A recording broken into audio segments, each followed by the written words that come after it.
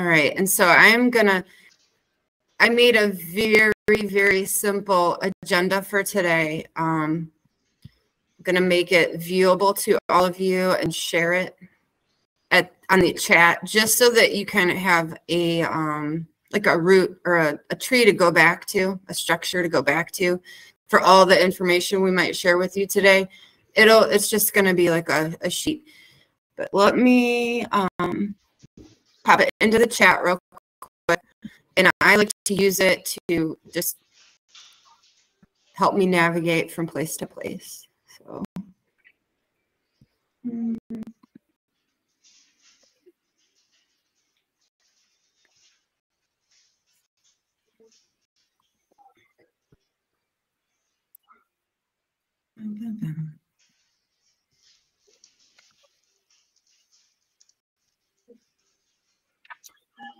And what it has on it, the one main resource, which a lot of today will probably be providing you a lot of resources, but you will have access to the location of them. Like Emily has a website that will be coming out. If not, it might have been shared with you in parts by your department team. A lot of the things we share with you today, you'll have access to them. I wanted to give you at least the new teacher slideshow so that you can go through all the slides if you want to look through them. The slides we'll use today. I just took out some of the slides from our actual meeting. It was an all-day meeting. We included CTE teachers. So actually, do we have any CTE teachers with us today? If you are, so no, okay. All right, so that's my little sheet. And usually I will sign in, but I'm just gonna get in, so it makes it simpler. Okay, ESL, that's great. I've talked to you. All right. Okay. So what I had on there first is our box activity. So instead of us all introducing ourselves and talking and taking 5 minutes each to introduce ourselves, I just called it a chatterbox. So what you're all going to do is in the chat box, you're going to type answers to the first question first. So when I say go, I want you to all list the school that you are coming from and how many years of teaching that you've gone. And this is for me to collect a little baseline info before we start training. But how many, what school are you coming from and how many years of teaching do you have? Go. Allie, this is in the chat or on the document? In the chat box. And then everyone can read each other's, and then I like to kind of scan it to see snapshot of my audience, see where we're at. It's some technique I picked up from ODE during COVID. They're like, do the chat box polls. All right. It gives me a gauge kind of where our group's at. So we have a range. Okay. Some people that have some experience, some brand new people. That's awesome. And then the next question for Chatterbox is, what do you need to know today? What's your question that you just need to know? I want to make sure if there's something that you just really have to get an answer to, that we at least give that to you today. Because we have a lot of information we could provide, but we don't want to give you too much. We just want to try to fit what you need. So go ahead and answer that if you're ready. What do you really need to know? What do you need to take home today? And go ahead and go if you've got that.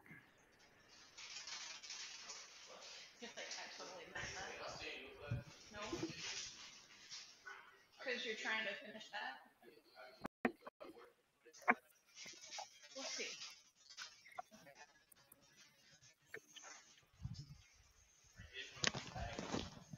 Sorry. So this is great. I'm looking at some of these things coming through, and like Janine, I love that you had IXL for ESL. So I'm writing these down as we go. Thank you. Yeah, I put in that I need to know what your needs are, and so does Emily, so we can help you. And if you have nothing, you know, feel free. Okay, some Dazzle help. I'm not so great at wait time, so I will wait a little longer.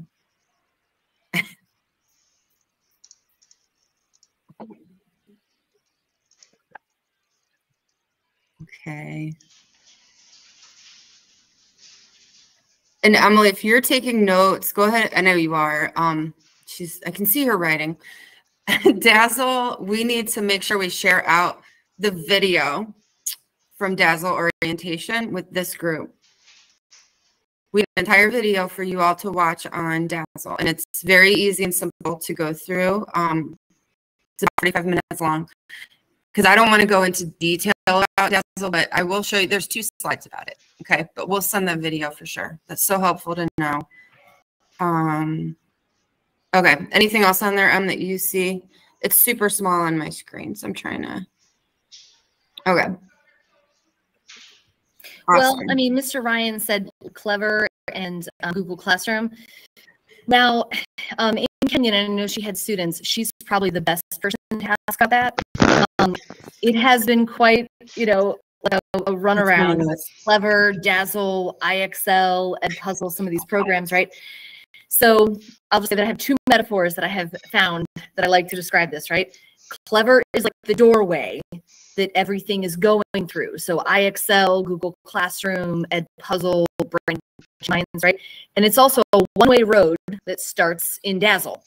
So we are finding things that are kind of like not the way that they should be entered for Clever to interpret them correctly and then push them out to these other programs. Allie and I have been working a lot on IXL, right? The Clever part is not really what we've been doing, but we're going to try to find you some answers. So maybe Mr. Ryan, we can talk afterwards or some other time about like specific things that we've been troubleshooting with Clever. So we will do our best to address that.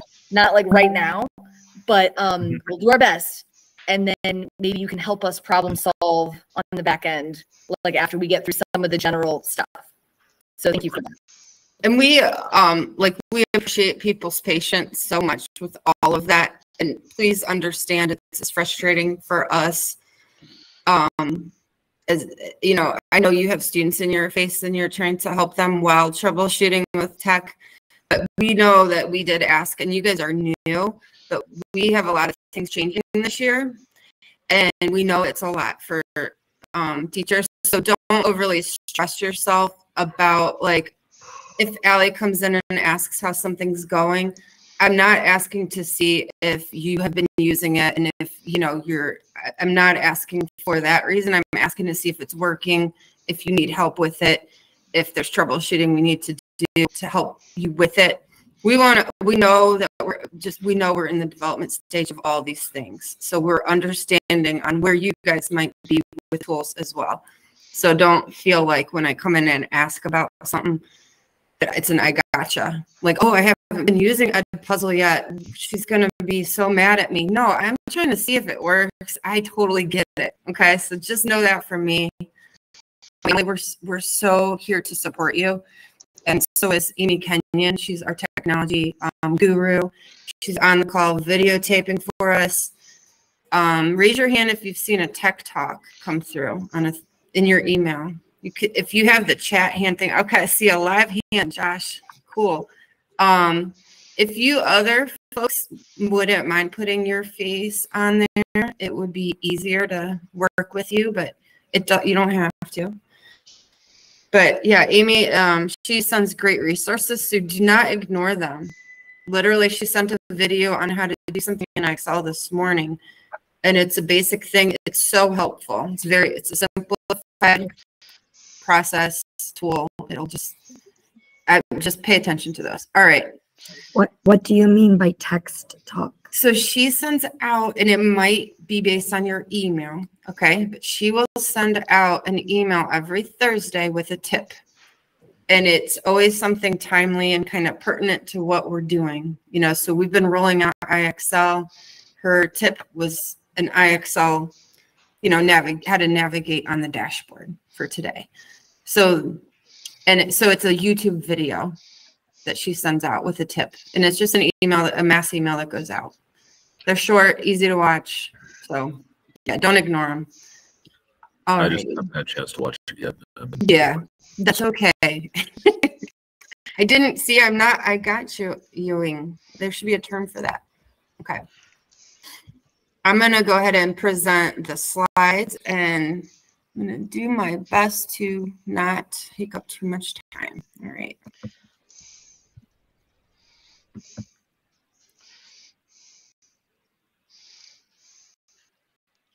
And it's on Amy's slide as we speak. It's funny.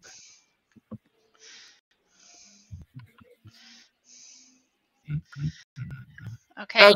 You want me to talk? Well, yeah, I'll prompt you here. Hold on one second. Okay, so expectations. This was from the training that we had. I just wanted to leave this slide in there as a reminder for you guys. One of the very, very most important things you need to do with your students in your brand new classroom is go ahead and set some basic expectations. Be very explicit and clear with your students on how you want them to behave. I've heard what you permit, you promote. So, you know, by not responding or having rules or expectations, you might be promoting behaviors that you don't want to take place in your lab. So just be simple and clear with your expectations. Those were the expectations from the meeting. So that's that. And if you have questions or comments, you can pop them into the chat or raise your hand. And Emily, if you wouldn't mind telling me, because I don't see the meeting when I'm looking at my slides. I can only look at one screen. So tell me if you see someone that I miss with a question. I certainly will. Thank you, Ellen. Thanks. Okay. This was a Kahoot, and I left this in there so that you guys would have links. We just did a fun Kahoot challenge, but if you didn't know already, you all should have a Kahoot account. So we did buy the premium Kahoot program for all of our teachers to use this year. And you know, there are links on how to get to it. Ms. Kenyon can help you connect her. If you want to share quickly, is there a quick, easy thing to say? I just put it in the chat, Allie. So Okay. Yesterday I was kind of starting my, like, who has Kahoot and who doesn't. So your department chairs got an email from me. It was like, who on your team wants Kahoot, right? So we did purchase 127 licenses for the company, and we figured just like academic teachers, but I have had a lot of career technical teachers and even some family advocates or people that are working with students in more of a social emotional way, but like doing classes that have asked for it. So we want to make sure that we give our academic teachers access first, because that's really the group that we thought about when we purchased the Kahoot stuff. But you know, if someone's going to use it, I don't want to just deny them a license. If someone's not going to use it, I don't want to force it on them, right? So if you want access to the premium Kahoot that we purchased, just email me, and I send you a little invitation, and it pops up in your email. So Awesome. Put my email in the chat. Email me, and I will send you a list, or I will send you The link. Yep. Thank you for that. No, that's awesome. We have a Kahoot challenge monthly. So it's a tool we use universally. And that monthly Kahoot goes out to all the schools during the same 2-3 days. And we try to get as many participants as possible. And I'm not sure about our record, but the first Kahoot was last week, and they had over 600 participants, which is pretty awesome. We have close to 4,000 students that we serve across the state. So 650 is not so bad, actually. All right, so this Padlet I also left in here. It's a really awesome resource. All the questions people asked during our training and all the information and resources that were shared. I'm just showing it to you real quick. If you guys open this link, it's just a good springboard for you to access a lot of information and other resources. So the slides are right here embedded, and you can even see what questions all the people asked, which I learn a lot from other people's questions, I've realized. So if that helps you, I wanted to provide it for you. All right. right. So, Amy, introduce yourself, my dear. Hi, I'm Amy. I'm here. Sorry, I'm popping back and forth. I am the lead teacher at Frederick Douglass High School, and I am also the educational technology coach for Oakmont. I am a teacher. I am a writer. I'm a cat mom, so I have pictures in there of my cats and my husband. And my staff and of the tech tips that I do and my camper because I was camping a lot this summer. So there you have it. Oh, and my joke was, what's the difference between a cat and a comma?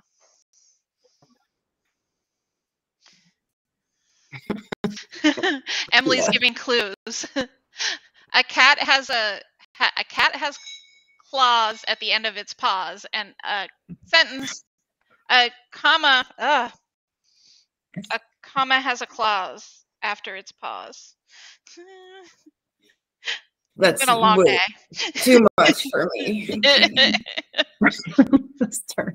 All right. Thank you, Amy. She's an awesome resource, though. Like, super happy to help all the time. And I couldn't do my job without her. So that's Amy Kenyon, and I'm so jealous of her camper.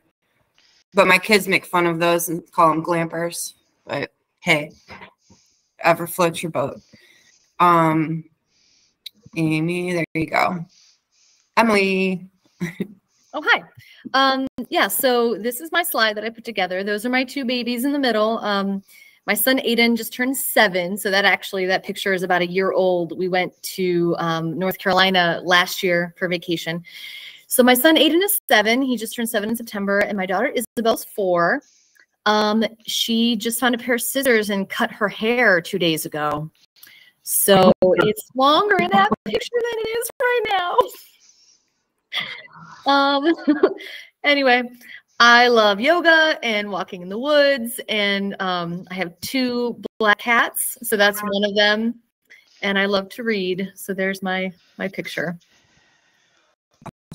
There's Emily, and all right, this is mine. Mine's a little wild, and I won't go through all my sig figs. I had these numbers, and I love Van Morrison. I went to Muskingum. These are a few weird things about me. I was a science teacher, if you are wondering. So that's my background. I did that for about 7 years before I began coaching, so as an academic coach. But if anyone knows where do all the bad rainbows go, pop it in the chat for me. Allie, I told this joke in Mr. Zito's room today because he's really funny and he was telling jokes. And so I told this joke today. So I forgot that it was in here. Anyone know the answer? I'll give you 5 fun points if you're the first one. Mr. Ryan got it, but there's more. But wait, there's more. I can't see the chat. It's not really scrolling up all that much. Oh, there we go. Well, Mr. Ryan was present at the August event. Man, he already saw the answer. So there's one other connect. Do you remember there is more? So yes, all the bad rainbows go to Prism because they have a lot of time to reflect. So there you go. I love science and random science bad jokes. I think bad jokes work really well in the classroom. Like Emily was just saying. It is a very fun technique to pop one onto your board every day, and maybe kids will ask you about it. Like maybe you don't even tell them. They might say, well, what is that on your board? But I'm a very random. I like putting random objects, random words on my board just for kids to end up discovering and then asking me about. So I think it's good to be direct about what you're putting in your room and bring it to their attention. But I also think it's real important for little discoveries to appear in your room as well. And foster some of that discovery learning. So there's an example of how you can incorporate that. Just pop a random object on your table every day. See who asks you about it. You might have a lot of really, really good academic conversations that come just from putting, a rock on your desk. So that's that. I think it's also an awesome thing to do. To have your students create a slide for themselves. And that's partly why we do these for us. We're not trying to just talk about ourselves all day. it's more of an example, something you should do with your students. So make sure that you get to know them. They make a slide that explains themselves. Maybe that's a cool activity they can do for some purpose points. So there's another example for you. All right. And I'm sorry, Mr. Or Curtis, I don't know that I can give you any money for that. We'll have to make you work a little harder. I'll have to do a different joke. I don't know. I know you remember. Okay. So do you want to go through a couple of these slides? Do you mind? This is some of our Oakmont, just introducing you to the company. Yeah, I don't mind. Okay. I'll just tell you, I'll just say next when you can switch because you're running the. Oh, yep. So this was a chart on graduates, and I believe that at the training in August, Wiggins actually had updated numbers that are even higher than that. But I think the goal is that, or like the point of the slide is to see that we have like really been moving up in graduates every year. So that's the end goal, right? Is to get these students a high school diploma and to increase our graduation rates and make sure that they have the skills that they need. And we are doing that, right? So our company has been growing and expanding every year, adding more schools, adding more students. This year has been incredible for attendance and enrollment at almost every school that Allie and I have gone to. Like day one, students were there, and like Parma had like kids on laptops in the cafeteria, you know? So maybe coming out of COVID a couple years, kids are ready to come back to school. So hopefully that just continues, right? Next. These are, well, I can't see all of them, Allie. I don't know if we increase the font, but we have 16 schools in Ohio. So we have 3 in Akron, 4 or 5 in Cleveland. 4 or 5 in Cleveland, 2 in Columbus, and then 3 down near the Dayton, Cincinnati area. Our newest school is Marshall Hamilton. So we're so excited to have you guys. And you guys just got into your building, didn't you? You just got like into your building. Mm-hmm. So that's exciting. Yeah, this is the first week of that. Wonderful. So congratulations on that. I know that was exciting because when I came down to visit them, they were in like an office like down the road. And so I know that it's nice to be. Katie looks so happy right now. Look at her. She's smiling so big. She's the science teacher at Hamilton. Good. Well, I would love to come down and see your new building. It's hard to get down from Akron, Cleveland to down here, but I want to get back there this year sometime. You should definitely come see our building. Yes. We have to. So we have schools in Ohio, and we are growing every year. And that's just kind of like a map of where they're located right now. Next. This is our Oakmont vision. So John Stack, who in years past has been the CEO and president, but now is the CEO. We hired a new president this year. He will sometimes really want people to know this mission, right? So our Oakmont vision, is to change lives and positively impact our communities by transforming under-resourced opportunity youth into responsible, educated, and skilled contributors to society.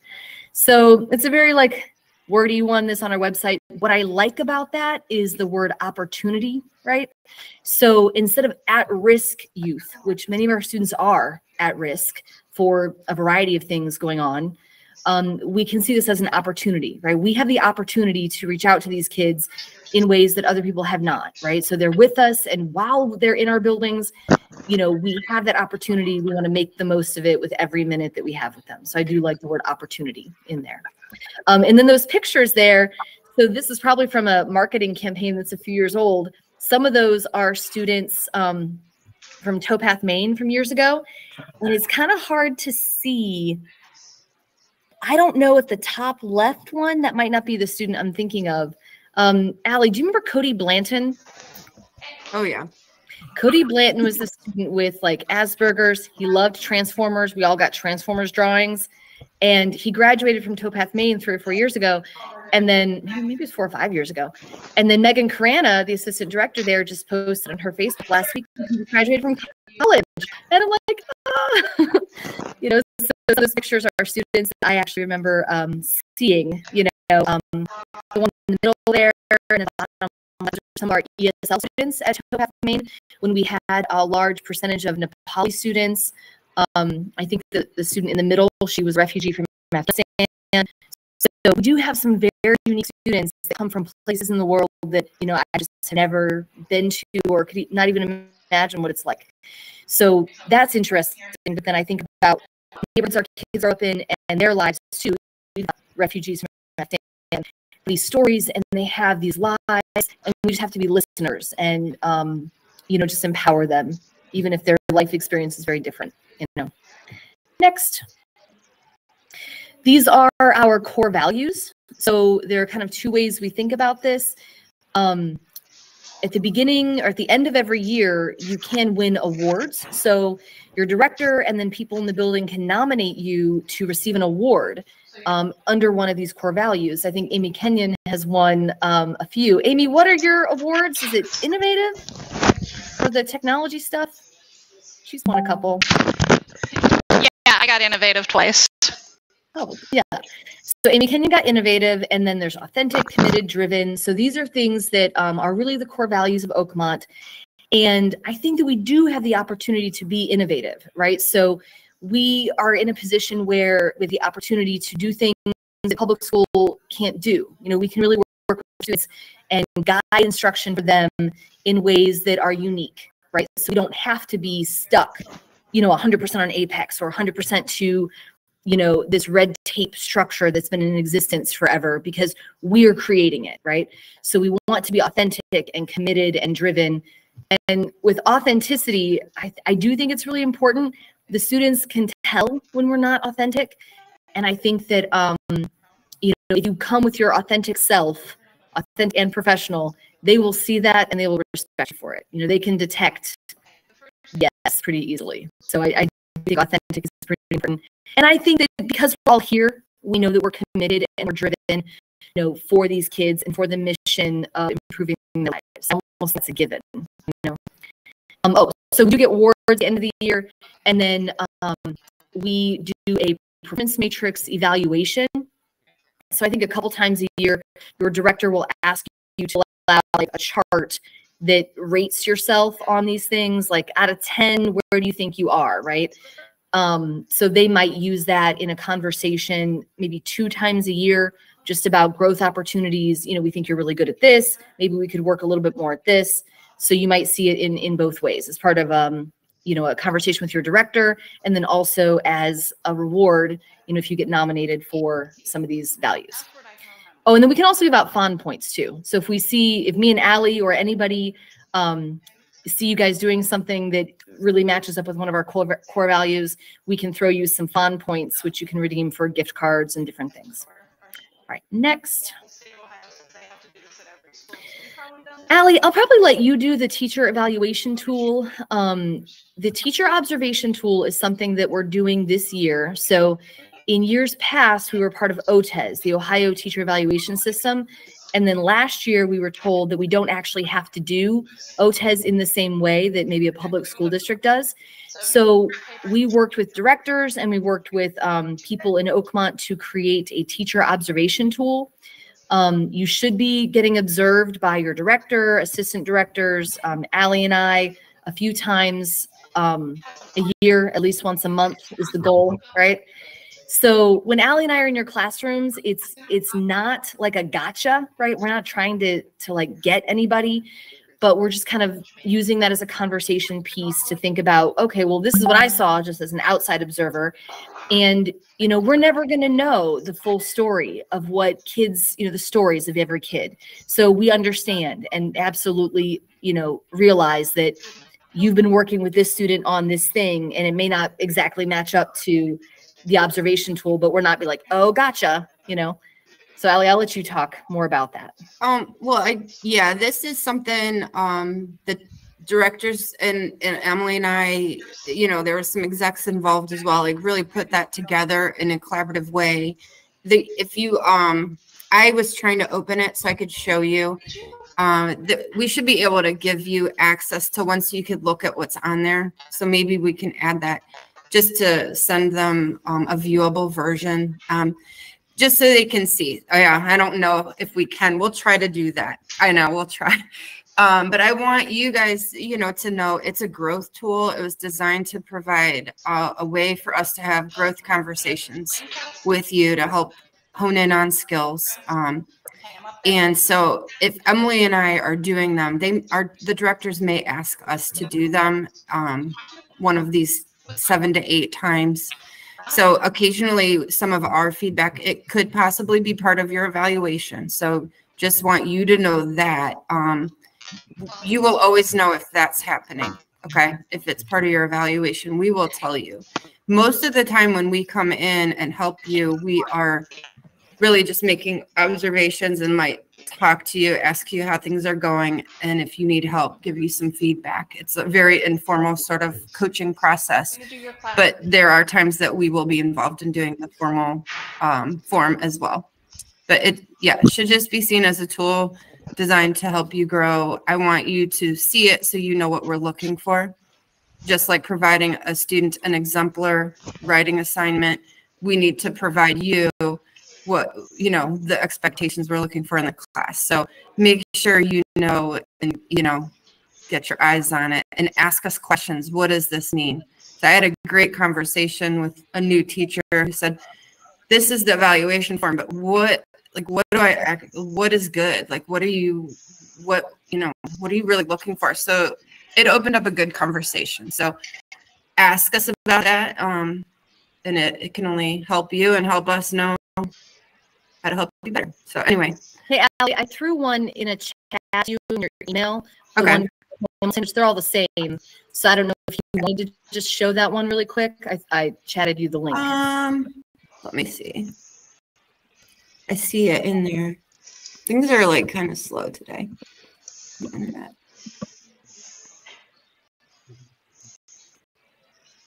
Actually don't see it, Emily. But I guess the only other thing I would say is if you have been evaluated with OTES, it was definitely designed looking at OTES, and most basic things are OTES related. So like it's nothing that should shock you, like classroom environment, focus for learning, very similar topics that we've always looked for. We just kind of tweaked it to cater it to our school setup, our format, and how we have students working in multiple different courses at the same time. So we can't watch traditional teaching the way OTES was designed to evaluate. But yeah, I don't have any much more to add about that. And I'm just going to keep going on for the sake of time today. And we will make sure you have access to that. I can get it to pull up. All right. Sorry. So the PLC, or the collaboration team, that you all are on, except for ESL. I'm very sorry for that. ESL, we don't have a team for you. You're more than welcome to join one of the teams though, if you want to be involved. And is it Janine? Is that how to say your name? Janine? Okay. I had an aunt named Janine, so I recognize that. If you wanted to be on English, we'd be more than happy to invite you to be part of the English team. And we could probably send that out to all the ESL teachers. But yeah, your team, were you all on calls yesterday with your team? I guess in the chat, can you write if you, yes, were on the call? Amy was on the call with her team. Josh, were you on the call? Did you get to your subject? Janine wasn't on a team yet. Sorry. Katie, did you make it to your science team call? You did? Okay. So one of the big things is that you'll have monthly calls with your team to evaluate and discuss like how teaching is going related to your specific subject. The reason why we created these teams in the first place was if you really look at research and read about collaborative teams, it's the most productive way to help increase your students' achievement is if you have someone to collaborate with and work together with, and toss ideas back and forth. You can't do it all by yourself. So, and you can't know how to do everything best with students by yourself. No one can. We all need each other and need collaboration. So, they've done studies on all the PD that teachers receive, and they said, hands down, the most effective PD that teachers can receive or be involved in is an actual effective learning community, not a conference or a one-day workshop. That stuff is okay, but ongoing collaboration is the most effective thing to help drive student achievement and improve it. So we're trying really hard, and you have to do it well for it to work well. Okay, so it's always a work in progress. We always have new people joining our teams and different levels of experience, but we really are trying to help through those teams do better with our students. So know that it's not a regulation body. It's not to tell you all of the roles. Now they're going to help support the plan in place, but the purpose is to help increase student engagement and student achievement by meaningful adult collaboration. So through that. So, and really very, very importantly, to also give you a support network. Okay. You've got peers in your related subject that you can lean on. And I want you to get to know people in your team and make relationships with them, email back and forth questions, you know, and there should be a group team chat going. So if you have a random question in the middle of the day, you can pop that to your whole team and hopefully your team can help you. But they can be invaluable if you embrace it. And it's only ever as good as the members in it working together. So you're one part of your team. So you're in charge of your role. All right. Those are just the basic initiatives that the teams do. We always have a shared resource. Emily's really helping put those together into a website, but you do have access to your department's drive file. And I want you guys to tell us if you don't know where that is, and we will help walk you through that to that spot, because it's important for you to have access to the resources specific to your subject. So does anyone need help? Or Emily, do you think we should walk to it, or? I don't know why you're confused. So I can do a really quick little orientation with the Teacher Tools site. So okay, you want to do that right? Just do that right now, because I'll stop presenting and you can. Okay. Thank you. Yeah, because I've been working on this Teacher Tools site where maybe a month ago it wasn't quite ready to show, and I haven't really announced it to people because it's still really in like a draft version, but I think it's built out enough that people will just understand it will continue to grow. So I'll show that a little bit, because I was going to add some of this Dazzle stuff on there today for the new teacher page. So I will share that out. Emily, I'm just going to tell you, and I love you, it will always be a work in progress, because we're always going to have to add more to it. That's true. So we have to tell her it's done and we love it, and we're going to add to it as we go. All right. So Allie, kind of same thing. Now I can't see you guys. Can you see where it says new teacher resources? Yeah, we can see it. Okay. It's the edited version, Emily. It's not the present version. So I know. Okay. Yeah, I think, well, you can view public. Yeah. Yeah. Okay. So this will be what it looks like when you guys, this is the one that I was actually adding to right now. So it will not look like this in about an hour. I'm going to go from home. So the Teacher Tools site has everything I could think of. This really started as the LPDC site, which was the Local Professional Development Committee for 5-year professionally licensed teachers. And then I was thinking last year, as I started adding things to it, that I'm putting professional development on there, I'm putting resources on there that everyone should have access to, not just the 5-year professionally developed, professionally licensed teachers. So I've been starting to build out this website this year, and I added a little search box.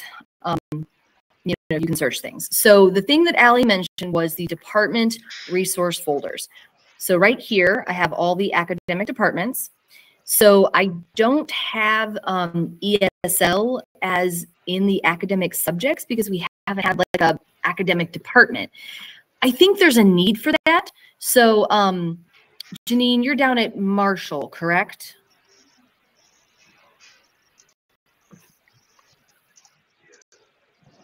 Sorry. Anyway, if I have that wrong, I'm sorry. So if you're at Marshall, that's where I think you are. But I know that at Frederick Douglass, they have a very high ESL population.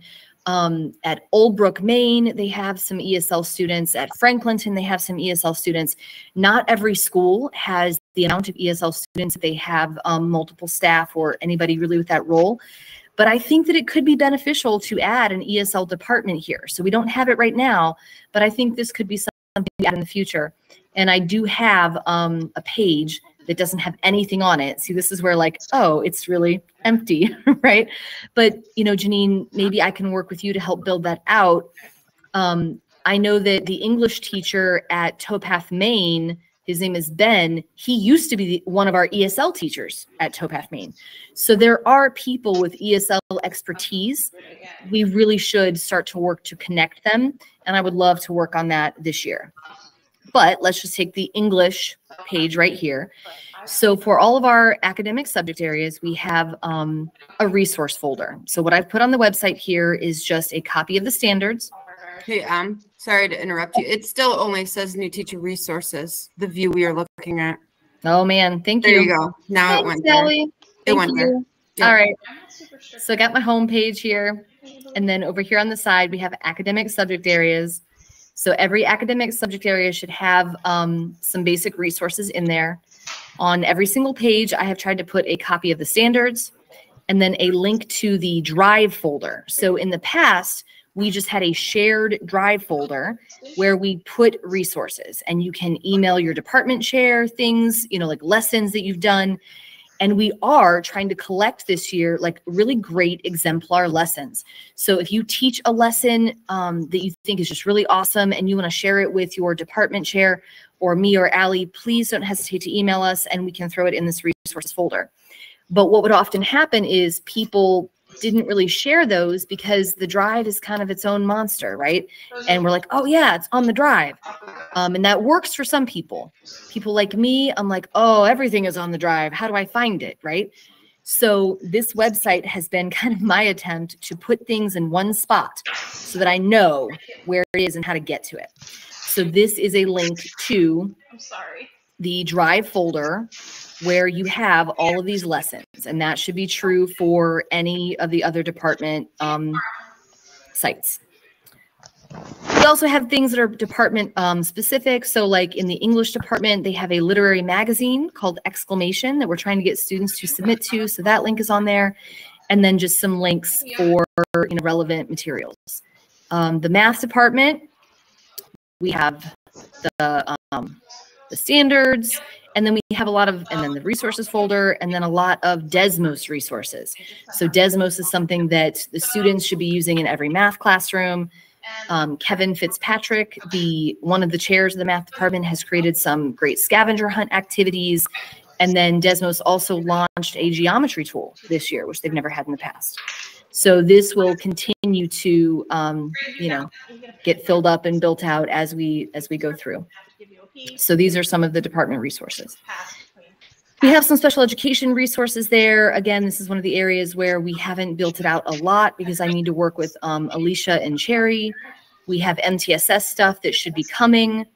We really want to have like resources available for teachers where if you're struggling, with some of the stuff that's already in the department folder, maybe we have some intervention things, okay? We have some social emotional things that people have been using. So, for example, there are some teachers using these social emotional journals. So like this one, right? It's just a reflection. And I think you could use this in almost any classroom.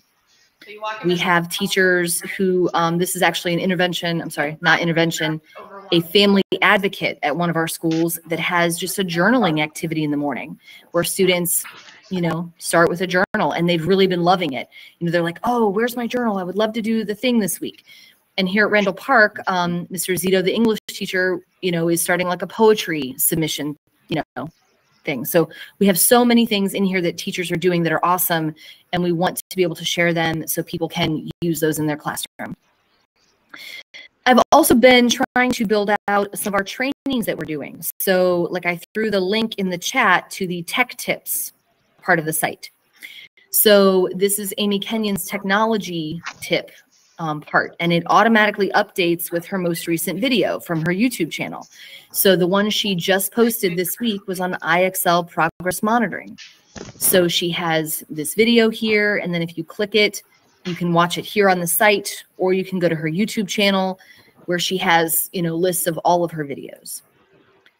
We have videos on Apex. So we did an Apex training, right? And this is Amy Kenyon recording it. So you can go there, and if you, have a question about Apex, maybe it's answered in this video.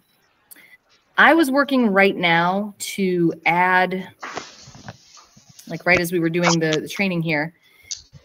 So I had Dazzle on its own page. So we had like the Dazzle onboarding video and then some of the resource sheets.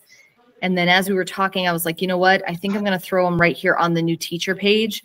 So what I'm changing right now during this call is I will probably put this Dazzle information right here on the new teacher homepage. So some of those things I might edit and change and move around as we go. But if you can't find something, you can always email me and ask. So that's kind of just the website for the new teacher page. And I will go ahead and share the main link to the homepage there. Just with the understanding that if you click on a site and it's really empty and you're like, there's really nothing on here, that's just something that we haven't had the opportunity to build out yet. But we will, as we continue to move on through the year. And again, with some of these things where they don't have a lot of resources on them already, if you have ideas or resources that you'd like to offer, please, we don't, I'm not going to turn that down. So especially with ESL and MTSS and some of these things where it's not just English, math, science, social studies, Am I missing anything, Allie, or is that good? No. Are they able to use the site? Yeah, you're sharing it. All right. That's what I'm excited. So it should be accessible. And then, but I do need some help sometimes where I forget to update the sharing settings. So there have been times where I share the site and then it has like a document on it and I haven't updated the sharing to like be viewable to everybody. So if you click on something and it's like, you don't have access to this, email me, and you probably should have access to it. I just forgot to share it accessibly to everybody. Awesome. All right. Yeah, I would recommend, bookmarking the website. We are working with operations to get basically a button, an app on your dashboard that just takes you right to this website, just to make it very easy. It would just be something you can pick up right off of your desktop, as like an app, like any other file. That was just a recommendation. So we're trying to work on making easy access for teacher and student. Something we look at a lot. But the website looks awesome, Emily. And yeah, I've just been so anxious wanting to let teachers go in there. So I'm excited that you guys have it. Well, you guys got early access. Yeah. With anybody else up like here and there outside. So you got the preview version. Maybe I'll send an email later this week. Maybe Thursday. Emily's probably like so annoyed by me because I keep asking about it. So I'm like, so I just wanted it to be good, but I have to remember. Right. So you may get an email later this week or next week, like, hey, here's this website, and you're like, I already know about it. All right. Do you guys need a 5-minute run to the restroom? What's going on? Will you guys stop? But intervention, Josh, you're gonna probably work with Cherry. She does calls and things with you guys. Yeah. They just kind of collaborate on content, and it's just a sounding board for them to run ideas past each other. And then they do these 3 things. They have that shared network of resources, and then they host like a all school-wide initiative. And those are some examples on that slide. So we had like all the history teachers do an election project. So they all did that. So every site did the same project and they collaborated on it and put all the data together, the polls. We can add our own in-house electoral college. We used our schools as different voting districts. So, I mean, we can go, we do some fun stuff. But their one task is, one big fun project a year. Yeah. So English does a literary magazine that Emily mentioned. So they get all the kids to enter literary work or artwork, and they put a magazine together twice a year. And it's combined of all the schools. It's really cool. Nice. Yeah. Yeah, I just I'm sorry, we don't have one for you. No, that's fine. I was actually just talking with our science teacher yesterday and this morning, and talking to Dr. Kelly about putting a project together, like doing a real archaeological dig, like getting clay and sand and putting some like owl pellets and rocks and stuff in there, and teaching the kids to do like a real dig. So we might be trying to focus on doing that at some point in time.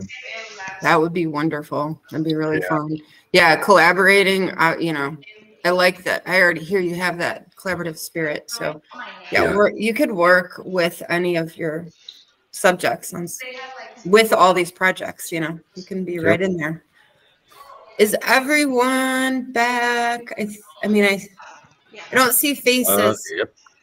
But let's see. I know Josh is on. I know Katie's aware. Janine, are you with us? Should be completed by student participating in the program.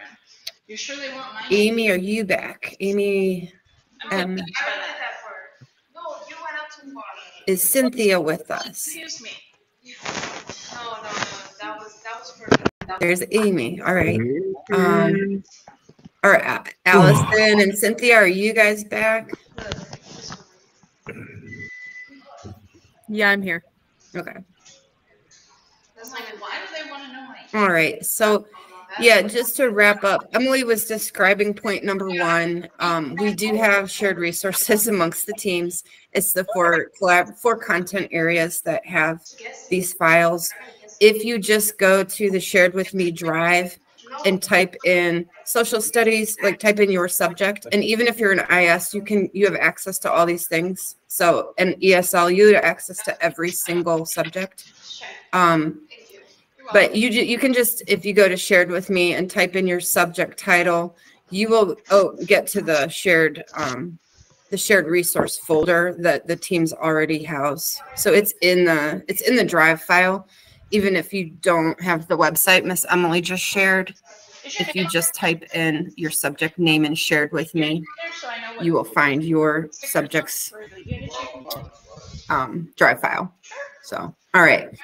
The other 2 things that teams do, and if you heard me talking with Josh during break, is explaining this a little. So there's school-wide initiatives that each subject kind of helps work together on. And we have some examples there. So all the social studies teachers did an election project. So we turned our whole you saw our state map where our schools are. We turned our schools each into their own voting district and had the students vote and did all the stuff. We had English department actually helping and had reporters on the scene at the polls. I mean, they went the whole 9 yards. It was really cool.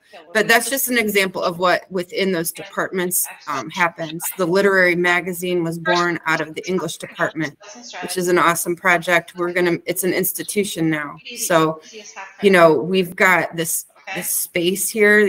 Like Emily said, we have a lot of space for innovation, collaboration within those teams, man. You know, we can literally develop a program that will be something that becomes what we do for years and years and years, because it's so great and it works.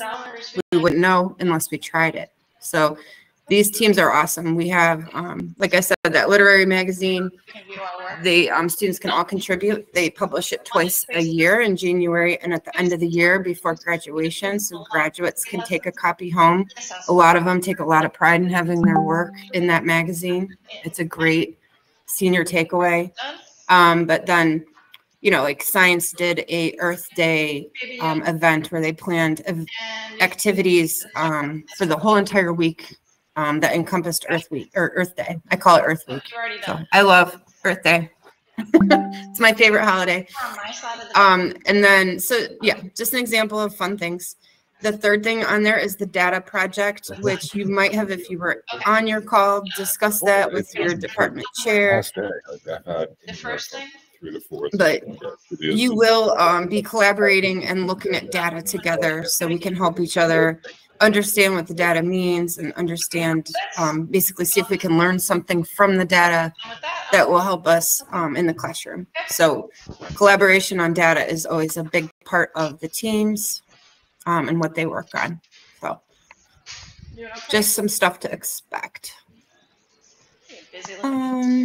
Okay, so the intranet is, this is the Oakmont operations website, and it is much like the, well, it's different, but it's a website that houses all the important like HR things, school things. So hopefully you have access to the intranet. You can open it right from the shared link that we gave you with the slides today. But yeah, just another place to go for all of the things you might need. Your director will probably tell you if you need to go to something on there, but that's the operations, HR, and expense reports, and all of that information, the job kind of related stuff. All right. We do have, so within those collaboration departments, and I am not sure for ESL or special ed right now. I know that all of your content teams will have a in-person meeting in Columbus on February 16th. So it's a planned all in-service day for all the schools. So just, you know, put that on your calendar so you save the date. It's just really a warning so you all know. It's the day before President's Day weekend, so sometimes people like to take that day off, but it will be a in-service day. And everyone will meet. You'll get to meet all the people in your team in person. It's really fun. And then in June, we are potentially also scheduling another meeting location to be determined, and that would take place after graduation, and it would be definitely more of a fun collaboration. That's my goal. I'm going to have a June send-off. So just what to expect right there. You've got your monthly calls, a meeting in person, some projects to work on with your team, and then potentially a fun meeting in June. All right. The LPDC is just for you to know if you are a professional teacher. Emily and I lead this team. We have 4 meetings a year. So if you're a teacher who has a professional license, make sure you talk to your rep at your school and you're aware of the deadlines and meeting dates. The schedule's right here. And then for RE or resident educators, there is an orientation coming up in October. And if you can just wait for that orientation, and I will provide all the guidance for what tasks you might need to do with your mentor to get through the mentoring program. But it has really changed into a 2-year program, if you weren't aware. If you're a regular resident educator, it's only a 2-year program, and then you can go ahead and get a 5-year professional license. The only exception is if you're an alternative resident educator. So alternative resident educators have to go in for all 4 years. They only get mentored for 2, but they still have to keep that license for 4 years and meet all those requirements. So if you guys have questions about LPDC, reach out to Emily or I. If you have questions about resident educator, reach out to Allie. So that's really all you need to know. And then there's weird stuff going on with that slide. So I don't know what happened, but the help desk is definitely a number and an email you want to keep, because people always have trouble finding how to reach out to ODE. That educator.licensure@education.ohio.gov is the first best one-stop shop email to send any licensure questions. Just always include your license number, your Ohio ID when you're requesting information. It's the first thing they'll ask you. So it'll speed up your answer if you give that to them first. All right, that's all I'm going to say about that. Emily, you want to speak on the calendar? Or what? I forget why we put that there. Yeah. Oh, it's just so. I mean, Amy Kenyon had kind of a basic video on how to use Google Calendar. Okay. There's a lot of things that we're using more and more every year, probably since COVID, right? COVID was really like everyone got into Google, right? So we're using Google Meet like this, right? The calendar is something that I think you need to be able to use, and even I struggle with it, right? So like, I'm trying to think of an example. So with the calendar, we have two, you have kind of like different calendars on there. We have an Oakmont academic events calendar. Okay. And that is where we post a lot of, like, I wrote down the February 16th date because I couldn't remember if we'd already posted that on there or not. So you can check that for any PD that's coming up, like the all staff trainings. I also try to go through there and look at all of the state support teams. So I don't know if all of you know this or not. If you're new to teaching, if you already know this, then excuse me. But every area in the state has a state support team that runs trainings and sessions on all kinds of different things like PBIS and literacy and so many important, valuable things, right? So I usually try to check those and put on the academic events calendar ones for every area. So like in Akron, it's state support team 8. I think Cleveland is state support team 3, right? So you can always check that. And then there's also like educational service committees that they'll sometimes team up with. So maybe Amy Kenyon's video shows you how to be added to the Oakmont, how to add the Oakmont calendar to your calendar. This is where it's like, even I need to brush up on how to do those things, right? So Amy Kenyon, are you on? Are you available to talk right now, or are you with students? Okay, Janine, I will make sure that you get sent like the video or the instructions for how to add it. Yeah, try that. If it says just click on the link and request it, try it. That might just be a link to her video, you know, but it will show some of those events that we post. The other thing, just with using the calendar that we discovered just with our previous like Monday where we had like the dismissal, or maybe it was Friday, dismissal at 2 or dismissal at 3. Monday. Yeah. Was it Monday? Where we had 2 to 4 on the calendar. And then I had in the notes, like 2 to 3 is a TBT meeting and 3 to 4 is the department calls, right? And everyone's like, 2 to 4 for a department call. I'm like, no, read the notes, right? So read the descriptions in the events will sometimes contain valuable information or instructions, or like, especially if we're going to this event on the 16th of February, it may contain instructions for like, if you need to book a hotel room or, you know, how to submit your expense report, some of those things. So just little like technicalities with Google Calendar. But I understand if you don't know 100%, because even I'm like, oh yeah, that weird quirk escaped me, you know, we totally understand. And then with Google Events, you know, like Allie mentioned, there's a chat, right? So every department has a team chat. So in your email on the left, right, you have like individual chats, and then you have the team chats. So some of those can be very helpful. We don't want teachers to live on the computer and be tied to the little bloop, you know, like that's not ideal. But there is sometimes valuable information in the Google Calendar, in the chats that come through. So just be aware of it and just know how to use it. And if you don't, then ask somebody, ask me, ask Amy Kenyon. And, you know, if you've watched her YouTube video and you're like, I still need extra help, don't be afraid to ask. We definitely are here as a resource. And we don't want to be like, well, you should know this. If you don't know something, please ask and we will figure it out together.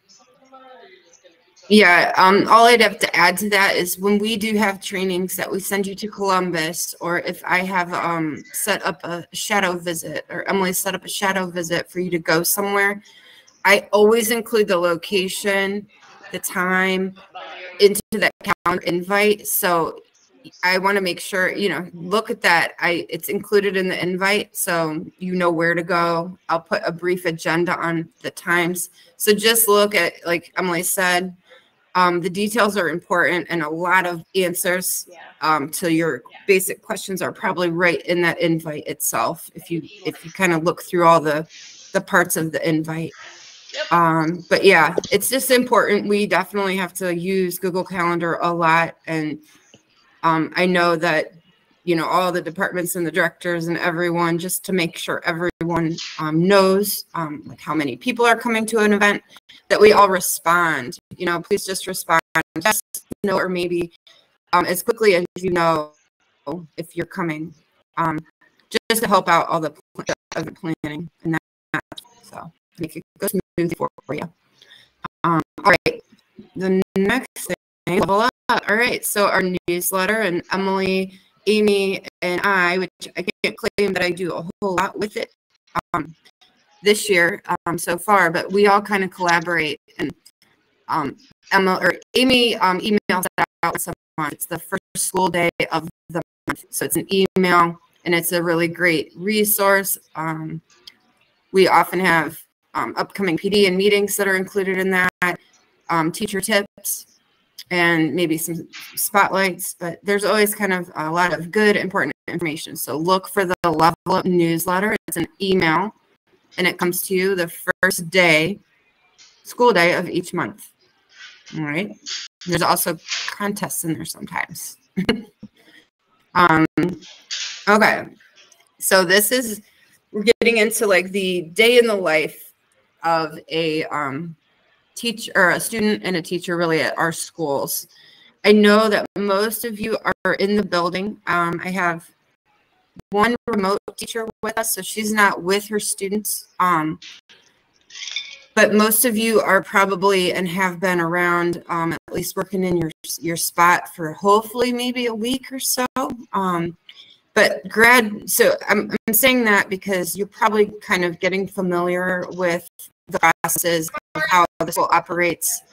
We have triage here, and that's because you all know probably with working in your schools or even started that our students come in with all different needs as far as what courses they need, and we use a grad tracker. It's a planning sheet, and it helps us basically diagnose, if I'm going to keep the medical analogy going, where a student is at, what they might need to take next. And we fill this little planner out, and it shows what courses they've taken, what courses they need, and they meet with their AD.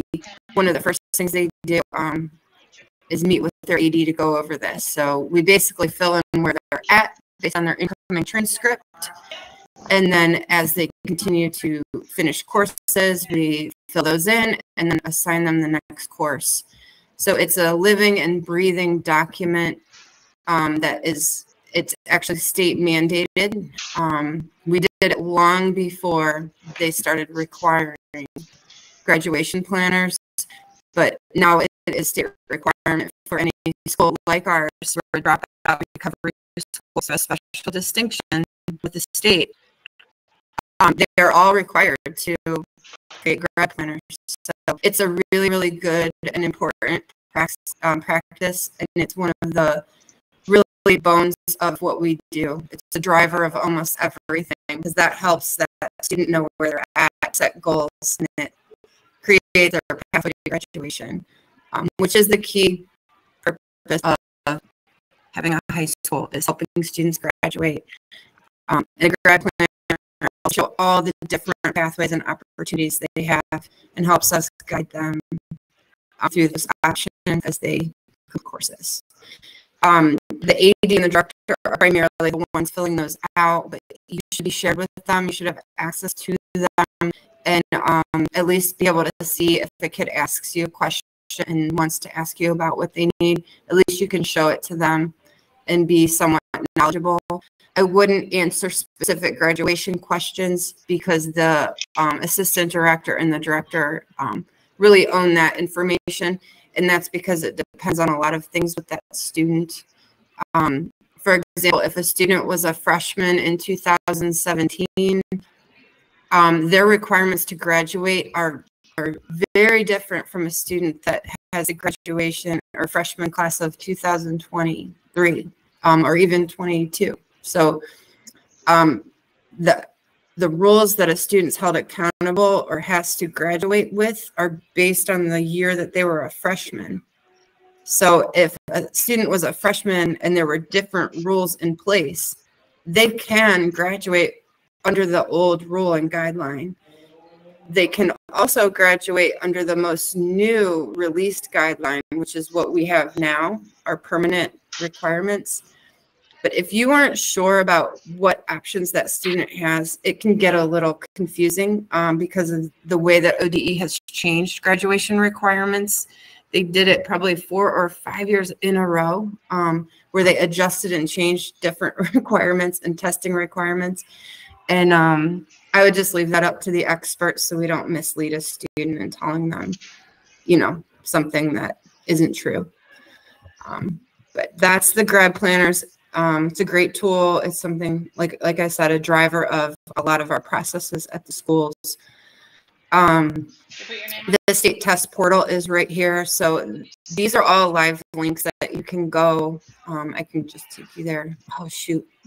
I hit stop sharing instead of share this instead. Darn me. Thought you were going to be gone.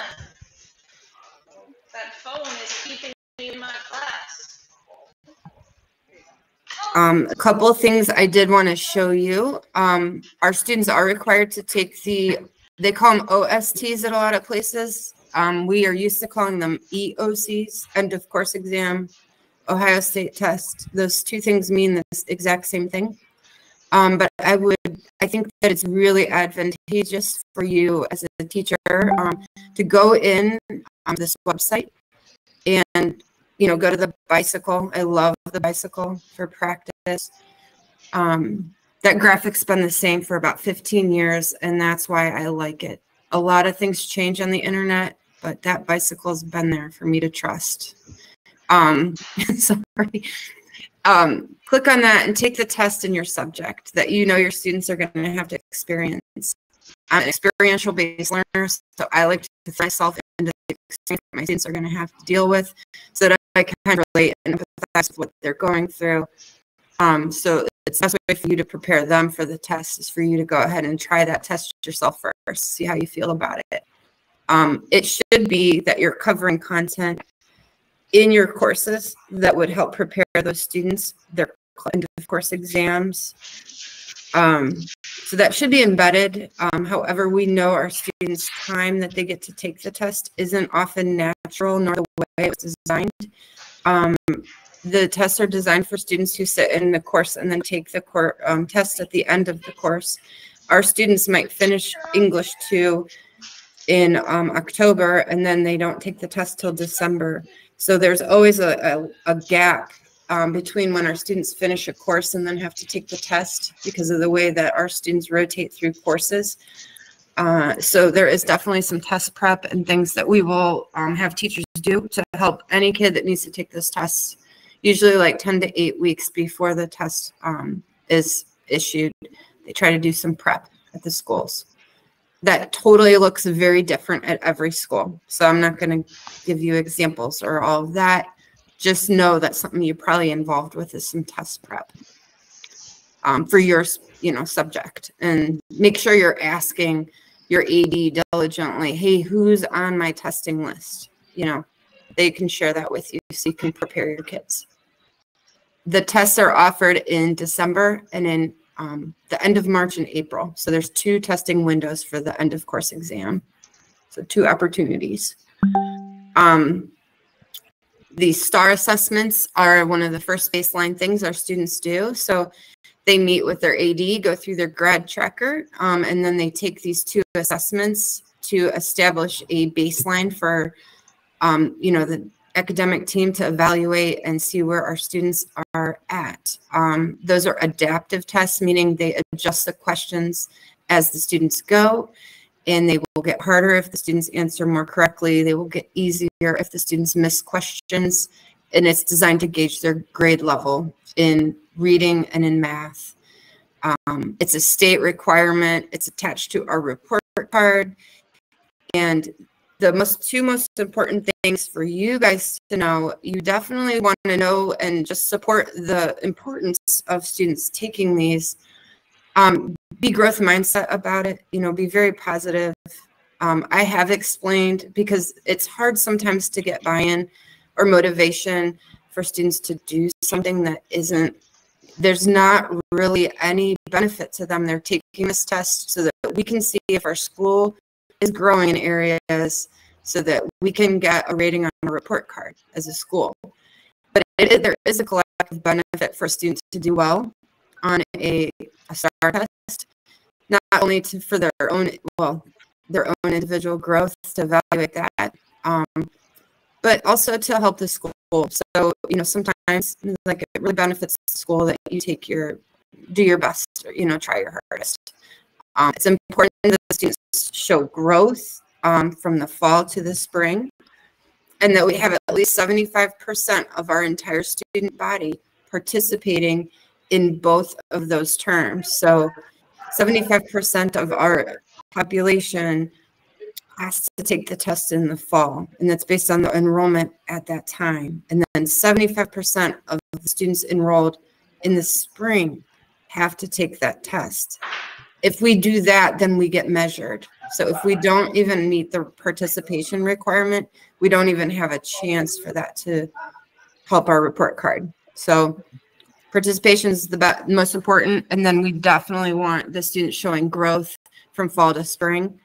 And you will see lots of fun and innovative incentive programs for students when they have to take that second STAR test to encourage them to go up and really have a growth mindset about it. So that's STAR. All right, STAR growth. So I talked about this slide. I'm not going to say all those things again. There is often a teacher that helps kind of organize the STAR initiative. So just be aware of that. And then, all right, so to the curriculum, our basic credit expectations are that students earn 5 credits per school year. And that, you know, of course, they'd have to have good attendance to do that. But that's comparable to what a student would do at a traditional high school, even maybe more than 5 credits often. But to do that, and we've calculated this based on our school calendar, our students need to earn a half of a credit every 3 to 4 weeks to keep this pace, and 1 credit every 6 to 8 weeks, which is just times 2, right? Just a good gauge for you to, you know, keep that in your mind. It should take the kids about 4 weeks to get through a half credit course. It's just a gauging tool for you to set your mind, kind of set that parameter in your mind and try to approach your course with, you know, a 3 to 4 week closure. I'm going to tell you right now. And yeah, down here it says that's definitely something that the department teams will discuss, is that data and how long, you know, it's taking kids to get through the courses. And we are going to monitor some global Apex data to look at that and see how things are going. So that this is a very good pacing guide. So we always share this. It just helps to discuss with students where they're at. So if they come in and they say, I need 20 credits, I have 0 credits, and I'm a senior. We've had this happen. You know, I've had kids come in with 1 credit and they are 21 years old. We have this mapped out. So it'll tell you how long based on your production level. So at the top, that's how many assignments that kid is doing every day. Tell you how long it would take you to graduate. Now, these are all estimates. They were based on the number of assignments that were in Apex. But they're still a good general guide, really. But yeah, you can graduate in 6 years if you do 2 assignments a day and you need all your credits. And it's based on our school calendar. But it's definitely a good conversation piece. So hopefully you can find that useful. I had it for like a year and a half. I'm sorry if I'm so jumpy. My mouse just, okay. So Dazzle. This is that's my basic Dazzle kind of cheat sheet. But this, I like the breadcrumb trails. They helped me when I was learning Dazzle. Whenever you're looking at, and I can try to pull up my Dazzle. Whenever you're looking at Dazzle, if you memorize look at those breadcrumb trails, it'll help you just ensure you're in the right spot. The resources that Emily shared with Dazzle has the breadcrumb trails in it that you would need to get to where you want to go. But I am gonna, I'm gonna show you something very quickly. Maybe not. So you have to press play. Okay. Listen to that. I won't. When that's over, you'll be It won't let me in. So yeah, these are just a couple of breadcrumb trails to get you to Dazzle. Does everyone or does anyone need a Dazzle account still? Like if you need one, you need to let your director know because they have to reach out to the appropriate person. So please let your director know if you don't have Dazzle yet. You get an email, an actual email from Neonet. It'll say student support. So it will look kind of weird. But that email is how you respond and set up your account. So let your director know if you haven't gotten in there. And I wish I could log in and show you something really quick. These are, the cookie crumb trails to see student marks, grades. These are to see when you're adding teacher comments for progress reports. This would make sense if you're watching her video. All right. And Allie, I added those resource sheets that the lady from Neonet provided to us during that training on the new teacher site that I put in the chat earlier. So I think it has those breadcrumb trails on it. But if you can't find something, please email me or Allie, and we can work with you. Say, like, click here, do this, because it can be kind of archaic. Dazzle, kind of a dinosaur. It doesn't always play nice. So we understand if you can't find something. I know. I wanted to show you one. Oh, yes. Okay. One super simple thing to get you started. Okay. Can you guys see my Dazzle screen?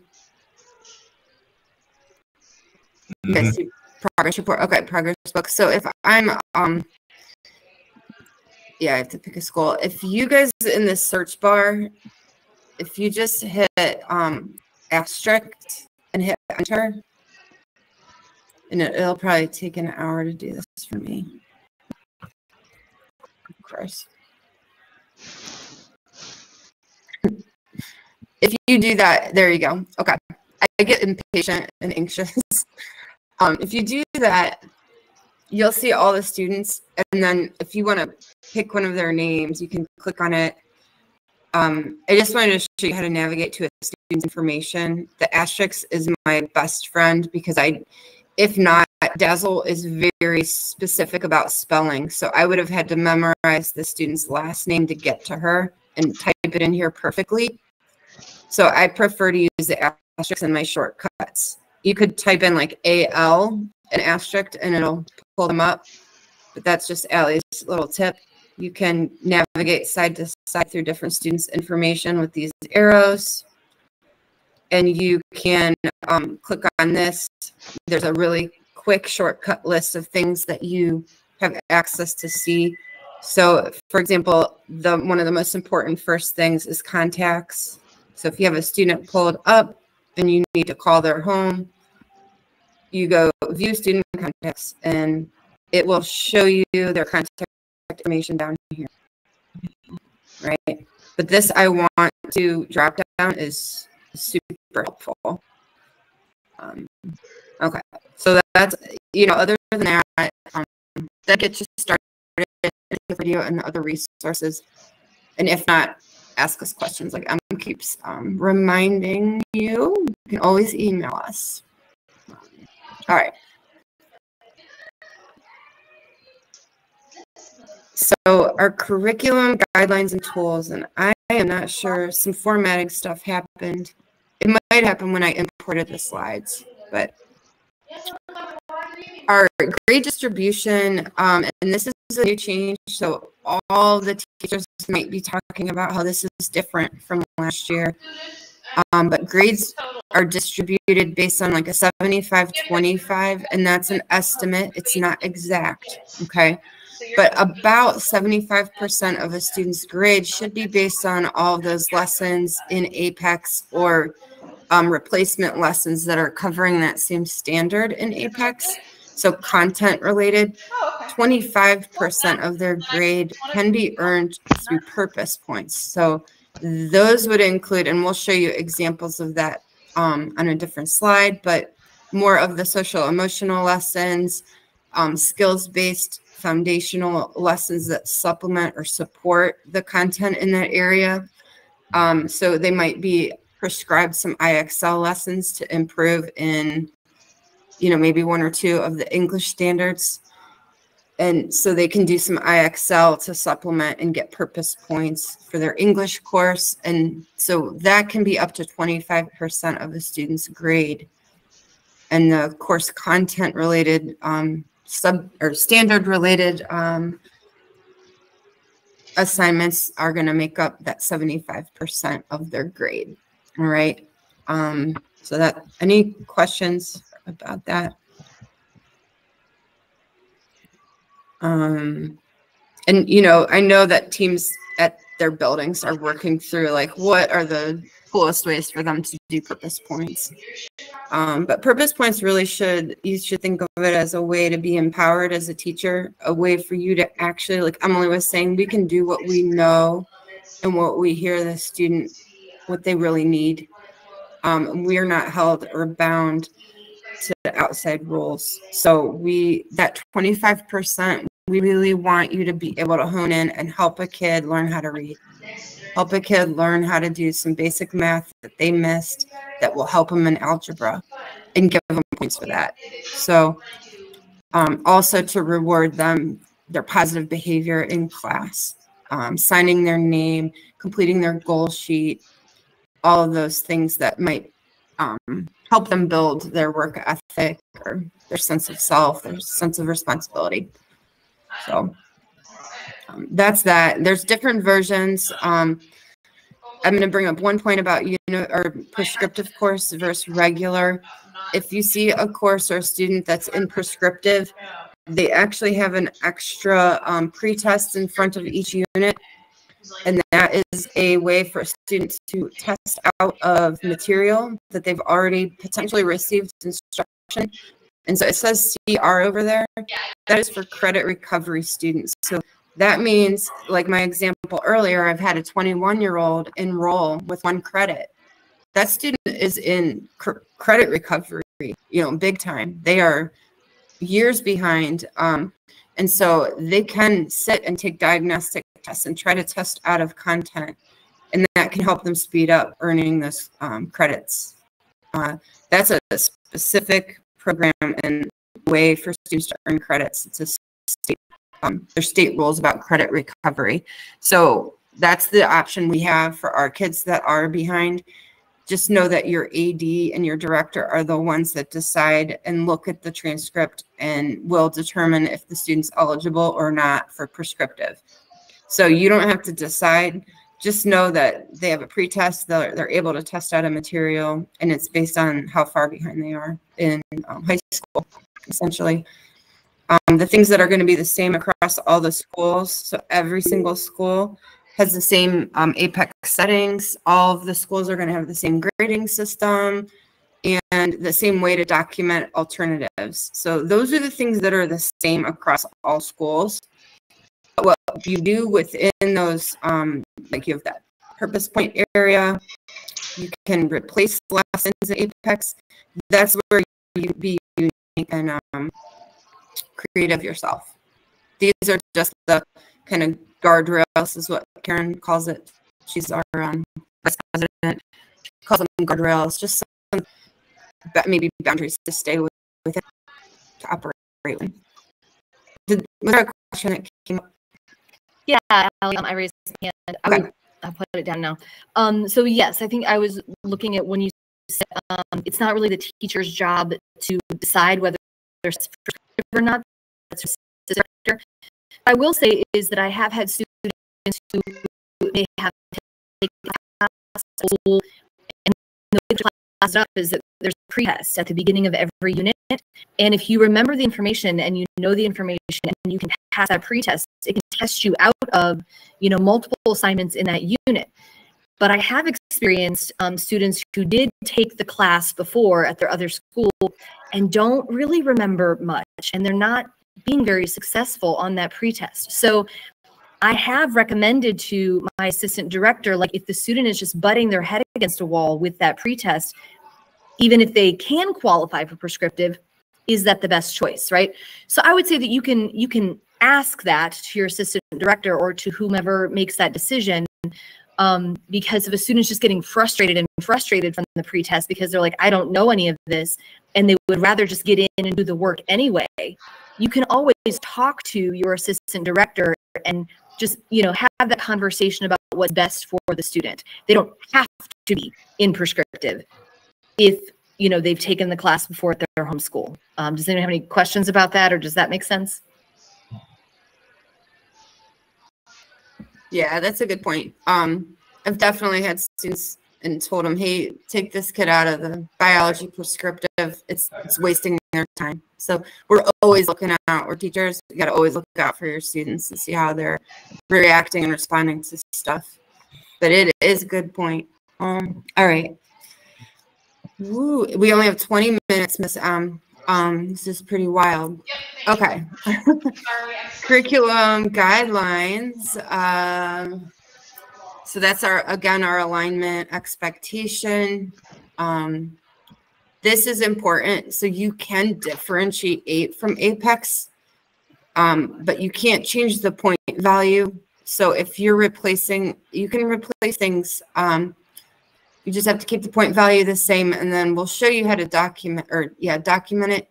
But just know, like, you know, we're not saying you have to teach 75% Apex. Okay, that's sort of one of those misconceptions when they read this. But it should be based off of the standard that's covered in that Apex lesson, and always obviously covers an Ohio standard. So your replacement has to include that standard and the same aligned point value that the assignment is replacing. And of course, best practice. So for students that are taking the end of course exam, I mentioned that you'd probably be involved in some prep. These are just some examples of ways to improve test scores at the schools. So I'm not going to go into that in depth just for time. The purpose points. Curriculum alignment expectations. So this is what I was talking to you about, that grade distribution, and it has created some confusion. I already spoke on a lot of these examples, but if you guys are having struggles with purpose points, that's a great thing to talk about with your department, see what other teachers are doing, and of course your director and your AD if you need ideas. And the website has tons of stuff for that, but that is purpose points. So students' grades are based on a traditional scale. If they get a 90 or higher, they're going to get an A. So they will have to attempt all of the assignments in their Apex course. They don't have to pass every single assignment, but when they're done with their course, they have to at least have 60% to pass at a D, okay? Which is pretty much how all schools in Ohio operate. We haven't really ever failed a student, because if they're under 60%, then we're going to require them to do some assignments and get that up. So we've never issued an F. That's against our policy. It's not what we do.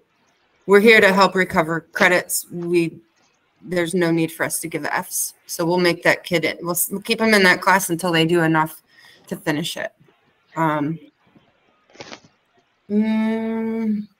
All right.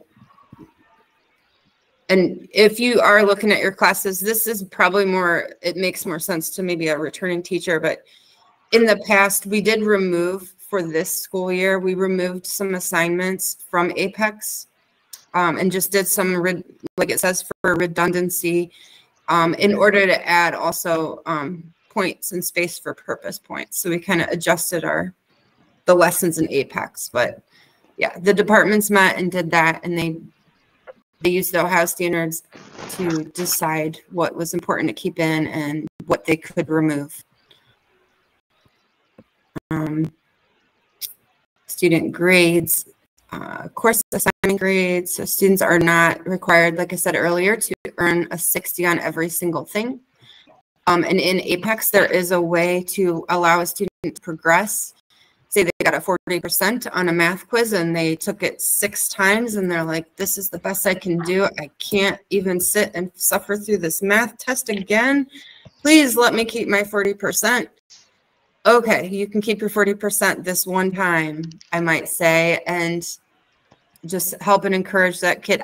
We don't want kids getting stuck in one little thing to hold them up.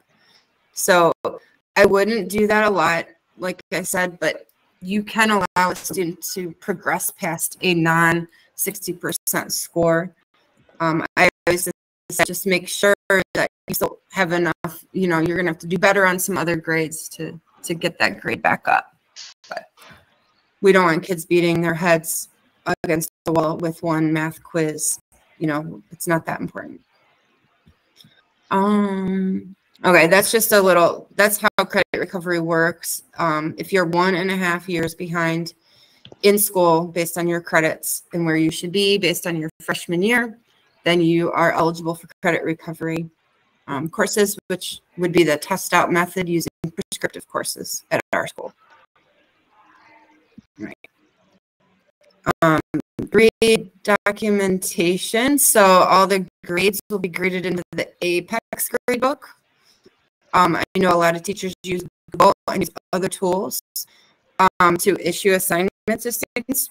But if they do something on a puzzle or your Google Classroom, you're just going to put points into Apex, wherever that assignment is replacing. So, did you have a question, Curtis? Oh, no, sorry. Right. So the point values for each course are the same across all the schools. Okay. So there's been things that were removed. They were removed at every single school. There were purpose points added. Those were added for every single school's grade book. So the grade books should be the same. Okay. So to document, I might, well, I'll tell you about the iComment, but I'll have Emily show the iComment box. When we bring up Apex, there's an I next to each student's name, and that's a little box for us to note when we replace an assignment. I'll show you that in a minute. So you can embed links to your replaced assignments into the purpose point sections in your Apex courses, which you should see those if you're in Apex. You should see these custom assignments in the front of each unit. You can add links to your Google Classroom, to add puzzle lessons, but you cannot change the point value. So just do not edit how many points those custom assignments are worth. The two things you can't do with that editor is remove something nor change a point value. You can add links, you can teach a different book, a different lesson, but the point value has to be the same. Okay. That's a little slide to show you what it looks like from a student. The custom assignments, it looks like that in the front of each unit. So it says purpose points down here. This custom thing, Apex cannot change that. We are not able to put an actual label. So I'm sorry, but you can change where it says purpose points right here. You can put a different title there if you want, and a link to like your assignment. Alternative assignments. This is a little snapshot in the corner of the iComment box in a sample note. So if I'm replacing a lesson, and I think I have a link to my lesson bank. If I'm replacing a lesson and this is like 312, that's the lesson number. I put LB because what I'm going to show you is a lesson bank that you have access to, that you're going to add links to your alternative lessons into a spreadsheet. So this note is just a note to say my student did lesson bank number 2, my lesson off my lesson bank. And those are my initials. So the lesson I replaced, what lesson it was, and then my initials. So that's what an iComment should look like if you're replacing an assignment in Apex that's graded with a different resource. And these are different things that you can do to replace, and really why we would replace lessons. We have used Apex for years, and we had very bad attendance. When I first started teaching, it was all Apex, and we weren't allowed to do anything besides Apex. And we had to teach every single lesson that was in it. So every CST, every TST, and our students, we knew it was not the best learning resource for them. They had terrible attendance, and so it really wasn't engaging enough for our kids. And we know that with a teacher in there facilitating, Apex can work pretty well, but it's still, again, a self-paced program, and it's on a computer, and it's kind of dull, and it's really of one note. The depth of knowledge that Apex goes to is not even, there's not even much variety in there to address all the learning styles and things that our students come to us with. So we do it to address gaps. We do it to differentiate, because that's what students need. We have to differentiate. People learn differently, you know, and people don't learn like we learn. We have to always remember that. Google assignments are great things to use. Those are just things you can do. You can teach a lesson live. You can take students on a field trip. You can bring in a speaker. You can complete a book study. You can complete a community project. Wonderful replacement ideas that can enhance a student's learning. It could increase their attendance. You could, you know, show them something they've never thought about before. You know, open their horizons. So.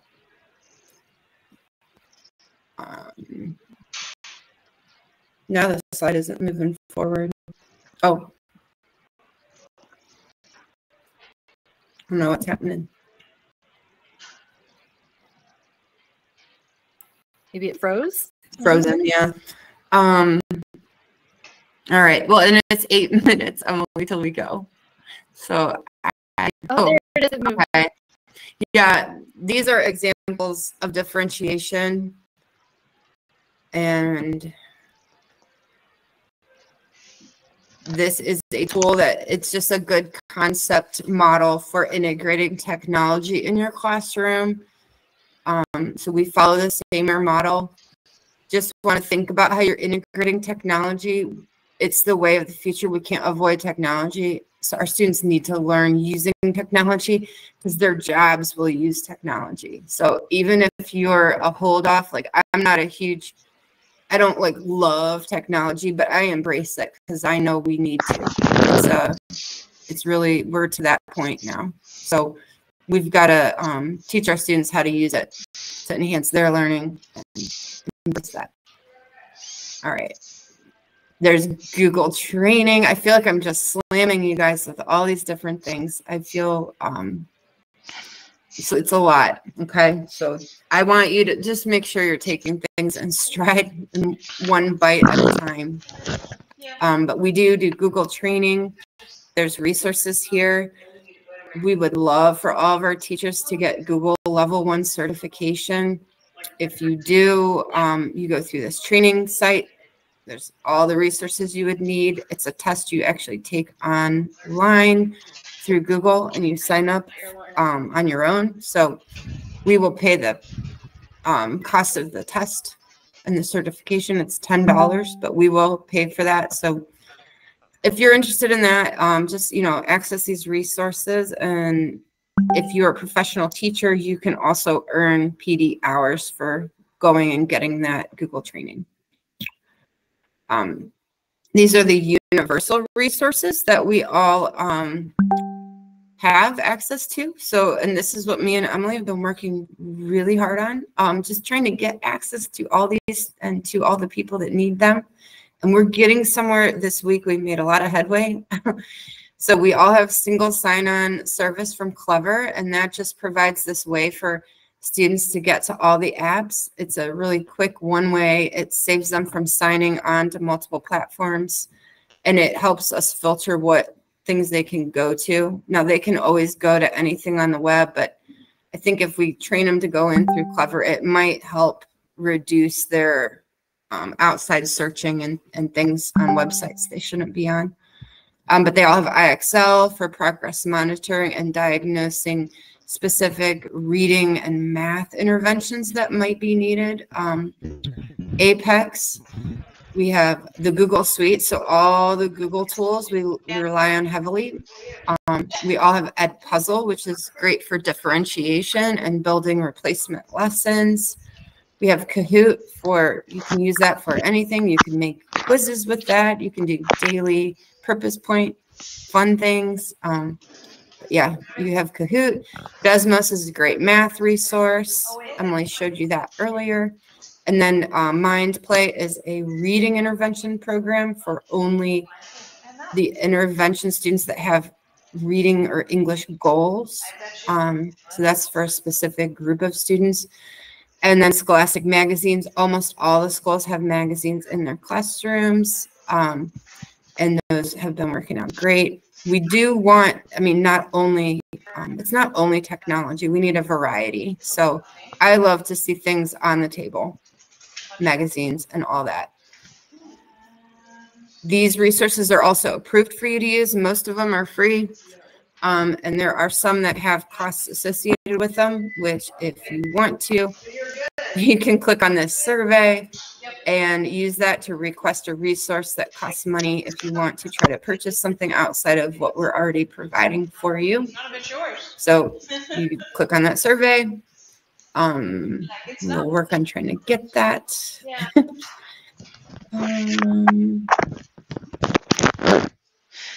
This is just some tips on Google Classroom best practice. Sorry, that's my slide. If you want me to say anything, I just hopped. Well, I mean, you could. We only have 3 minutes, Ames. So I'm thinking I'm going to close it up. So you can say something about it. Go ahead. I got nothing else. Read the slide. Oh, okay. Yeah, it's just good tips for name. I can't say words today. Naming conventions. It's right there. I was going to call it nomenclature or something like that. Nice. But yeah, tips for setting up your Google Classroom. And Amy's really the one to ask. Hey, Allie, Mr. Ryan raised his hand. Okay. A question: types of the stuff that we can have access to. Is there anything that gives us access to like the Ohio library digital area? So like if kids want to, they can look at books digitally through the Ohio servers. You know, Mr. Ryan, I've never heard that, but that sounds wonderful. So it does. Send me some information about that, and I will find it because that sounds great. Yeah, honestly, all right, Mr. I'll Ryan, go give that a look up. I think it's free, and I think we can probably. Yeah, that's an awesome idea. I'll just That get or it on. something like JTOR. I didn't catch. Oh, like JSTOR. I don't know, but yeah, let's talk about it off this call, and I think we can check it out and we can get it going. Thank you. Yeah. So what I'm thinking, we've got 2 minutes, and right here starts Apex. It really probably take us, I mean, a good half hour. All right. So what I'm going to do, and I apologize. You know, me and Emily have never done this before, and a new teacher makeup. So we really had no gauge for how long or what to include. But we are still here. And if you guys want to do another additional hour or something, a different day, we'd be more than willing to give you more detailed Apex work. So email me or Emily and just let us know if you need a more detailed and additional training. But I'm going to go all the way to the end. All right. And there's actually some valuable things that I do want to make sure you're aware of. And I have, unfortunately, a hard stop right at 3, which is 1 minute. I will probably leave. And Emily, if you want to keep talking a little bit, I'm not sure if you have to leave right at 3 as well. But I don't have to leave right at 3, but I want to respect people's time, so I won't go over a lot. I'm out at 3:30. Gotcha. Yeah. So I was just, okay. The getting started. So if you guys are new, this was just our little list of things to kind of tackle. Make sure you star the resources on the intranet that you need. So, you know, the website, I like to star things in the drive to get quick access to them. And then come up with a survey or an activity to help building relationships with your students. I think that's so important to focus on. And then work through a class in Apex, you know, as you are working with them. I'm sure you're probably already doing that. And then if you want to work on your Google certification, you can start working on that. And then, like I mentioned earlier, take an EOC in your area. But please email and reach out to us. If you need an additional session with us, we can go through, you know, the Apex slides, and then there's some good classroom management tips as well. So any last minute questions? I am so sorry for feeling so rushy. But you honestly, you can ask me a question. Don't feel bad if you have one. Okay. And I do appreciate you taking your time with us today. I hope it was beneficial. Reach out, like I said, through email for anything. I mean, we try to respond as quickly as we can. We're super busy, but we try. Okay. And I can't promise to make it down, like those schools down in, you know, Dayton and Cincinnati and Hamilton. That's quite a drive, you know, and me and Allie both have little kids, so we probably aren't going to make it down there all the time, like to Marshall and Cliff Park and Hamilton. But if you're, you know, anywhere from Columbus to Cleveland, it's really not that far for me to come visit you, right? So if you want me to come out for a day and sit with you, email me. I will put it in my calendar somewhere, right? So that's really not a problem too. And a lot of these resources are on that site, but if you have a specific question, I can show you where it's at or go over it. I don't mind doing Google Meet as well. So anything you need, let us know. And then Amy can input in the tech questions. Feel free to message her. She really is the tech person. So there might be some things where I'm like, that's an Amy Kenyon question. But I'll try to find out who knows the answer for anything that you need. It's so right. So many times I'll ask Amy. If someone asks me something, I'll go right to her. So yeah, she's amazing. So, all right. All right. Any last questions? Help you. Bye, Allie. Have a great day, everyone. Bye. I'll stay on for a second. I'll stay on. Yeah. Bye, Allie. All right. So does anyone need anything? I don't have a hard stop. So anything anyone wants? Before, I was thinking about, other things they can access, be it once we have, Clever and everything else going up. And I've got two links of here, two things I just remembered offhand, InfoLink Ohio and the Ohio link, which is technically same thing, but different. And as I mentioned, JSTOR, however it's pronounced, which I remember using a lot in college, and some of the other schools in the area have access to something similar. I know Northwest, I keep forgetting the system Northwest does for connecting to the Hamilton County Library System or something. I got to figure out what that is so I can get more information on it. Well, and anything you can find, throw my way. And the library systems are a really great resource. I remember when I was at Towpath, Maine before COVID, when I was an English teacher, we used to have a representative from the public library come in and do just like book talks with the students. So they would bring like 4 or 5 copies of a few different books, and then they would just check them out to the students at the school. So I would love to become more connected with all of our public library systems, if we could. So yeah, we're definitely looking to grow in that way. Information can help out even with stuff for students who are like, well, I'm going CTE training, I won't need that. No, there are books and everything that'll help you with the certification. You're gonna have to get through that.